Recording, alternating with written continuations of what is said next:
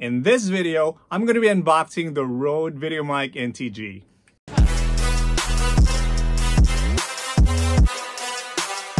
I will also do a comparison test between the Rode NTG mic and my iPhone mic, as well as my webcam mic. And then we'll see if it's worth the upgrade. Hey, what is up guys? Welcome back to the channel. I'm Lars of Kilbit Nomad, where I give you tips and reviews on tech and finance. So let's unbox this thing. All right guys, here's the box. The VideoMic NTG looks a lot better than the Rode VideoMic I had before. And just to give you a quick look on this before I unbox it. So it says here 30 plus hours battery life, auto sensing output, safety channel, highly directional, USB audio compatible. This is one of the reasons actually why I bought this instead of the Rode Wireless Go. But I'll show you all the specs here, and then we'll talk about why I chose this over the other mics. All right, I've taken the box out. So this is the inner box that's inside here. Same thing, all the features. Now let's open this. Let's take this out. Okay, here you go. Put that away. Okay, here's the mic. It's already hooked up to the horseshoe mount, as well as the windshield of it. It's not a dead cat. Unfortunately, they don't include the dead cat, but I don't think I'll be using this since I'll be mostly recording inside, indoors rather. Let's take this out. This is how it looks. Now let's take this off. This feels, yeah, I think it's metal. It's not plastic, which looks premium and it feels premium. So it's pretty good. Let me measure this one. I'm also gonna put the measurements and all the specs just to give you an overview. So it's about 6 inches and 3/4 rather. Okay, what about the features? Okay, here are the buttons here. So the good thing about this one is it has a gain knob here. Just in case, you need more amplification and stuff, here's a gain knob in here. That's very, very useful. There's a power button. All right, I'm not even gonna try to attempt to memorize all the features in this one. I'm gonna read it later on and show it to you on the screen, what the features of this and why, or one of the reasons why I bought this over the other mics, just to show you how it looks like. Here's the power button, and then here's the button for the frequency cutoff. There's 75 Hertz and 150 Hertz. Okay, this feels very heavy, by the way. It's about 5 inches and a half, 5.5 inches basically. Now for the mount, this is about 2.5 inches. Pretty heavy. The good thing about this one is how flexible is that you can actually move this. It's locked right now. Okay, here you go. Oh, that's for the lock. Okay, it's pretty sturdy, but yeah, once you put it in a mount, and then you can actually move this one. I'll show it to you later. And that is pretty useful, because sometimes when you're having a camera and then you're trying to look at the lens at the back of your camera, and then if this all the way back like other microphones, then that's a problem. You can put your you can really look into the screen or the camera. So that's a very good feature. So let's talk about the key features of this mic. I'm not even gonna try to memorize and explain it to you because there's just a lot. So I'm just gonna read it out to you right now. First is this mic is highly directional. It's super cardioid. What that means is most of the input it's going to pick up is around like this much in front of you.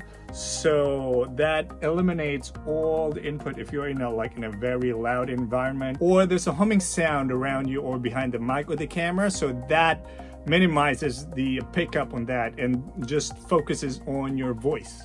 Next feature on this mic is it has a gain knob here.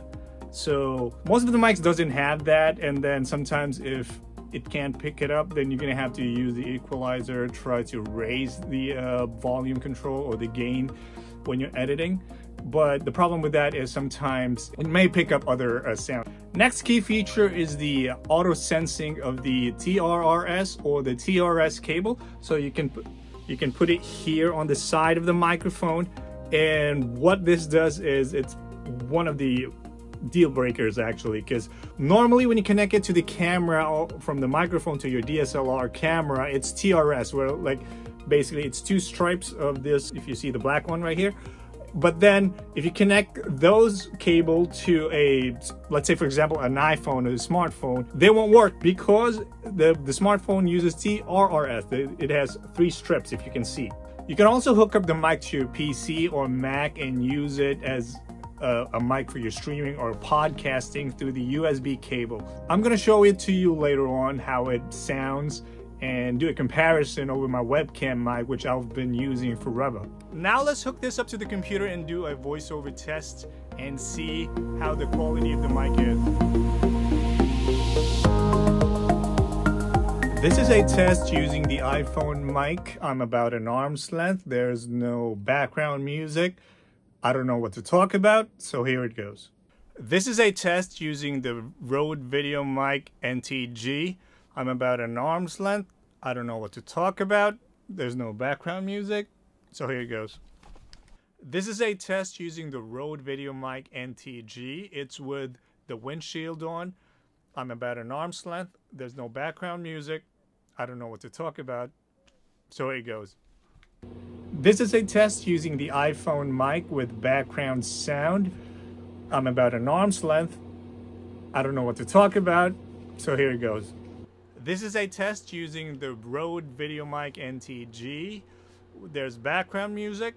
I'm about an arm's length. There's no windshield on. I don't know what to talk about, so here it goes. Hi guys, I'm using the iPhone mic right now. I'm currently outside. I'm not breaking any quarantine rules, so don't worry about that. Just want to test it out, how it looks right now. I'm using the front camera. I'm going to back away. I'm about, I don't know, 3 feet away, 4 feet away. So this is how it sounds right now.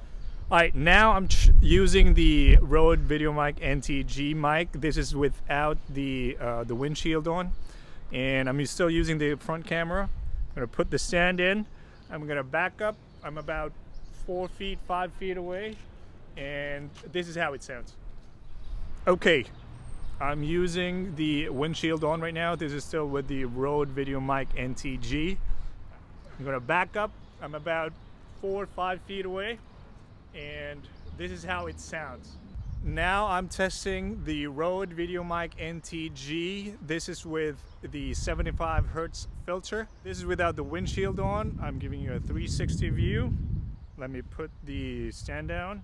I'm gonna back up. I'm about 45 feet away, and this is how it sounds.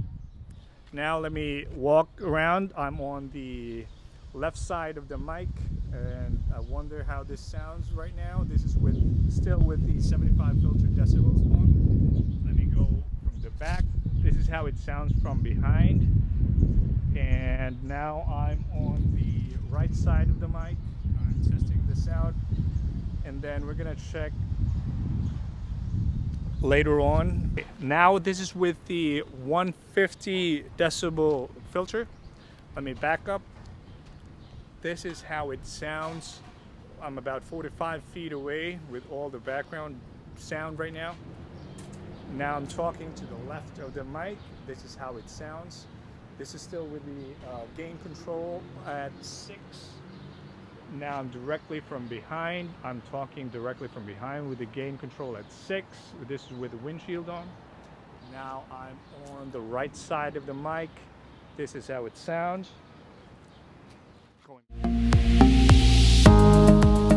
Now let's hook this up to the computer and do a voiceover test and see how the quality of the mic is. So when you're trying to audio record through the USB cable to your computer, you just choose the option right here. This is the QuickTime app, and then choose Rode. Or if you're on Final Cut Pro, you just go to Window and then Record Voiceover. And from there, go to Input, choose Rode Mic NTG. So the Rode NTG has another feature which is called the safety channel. What it does is it records the right channel at a higher gain while the left channel at a lower gain. That is very good when you're at a place where you can't control the audio, or you're worried that it might clip out because there's a background noise that is so loud. So what it does is the right channel records at a higher volume while the left channel is at a much lower volume. So now I'm hooked up to the PC with a USB-C to USB-A cable.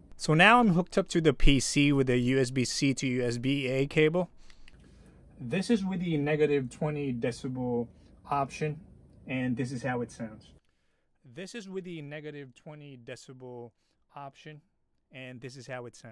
So the Rode VideoMic NTG has lots of features in it. It's loaded with features, but that doesn't mean that it doesn't have any concerns, especially legit concerns. Some of the concerns I have with this mic is that the battery is non-replaceable. So that means that in a year or two, when the battery doesn't hold as much charge in it, you're gonna have to replace the whole mic instead of just the battery, unlike the other Rode mics where the battery is replaceable. So if you're planning to use this for a long time, then this might not be for you. Also, the mic doesn't have any low battery indicator, so you don't know if the battery is running out. But Rode said that this mic has about 30 hours of runtime. When it's fully charged, you should be good for the whole day. Just make sure that you always recharge this mic every 2 to 3 days if you're using it a lot. If you're serious about smashing the like button and hitting the subscribe button if you haven't yet, then this mic is for you. But on a serious note, this mic is for people who are serious about YouTubing, podcasting, vlogging, you know, and you need a mic that's really versatile. The safety channel is very, very good, especially when you're outside where you can't control the audio. So you have a backup where basically the right channel is on a higher gain and the left channel is on a lower gain. So I think this mic is well worth it. It's one of the best on the $200 price range. So that's it for now, guys. Thanks for watching. I'm Lars of Kilobit Nomad. Don't forget to smash the like button and subscribe again if you haven't, and see you in the next video. People are looking at me on what I'm doing right now, but whatever.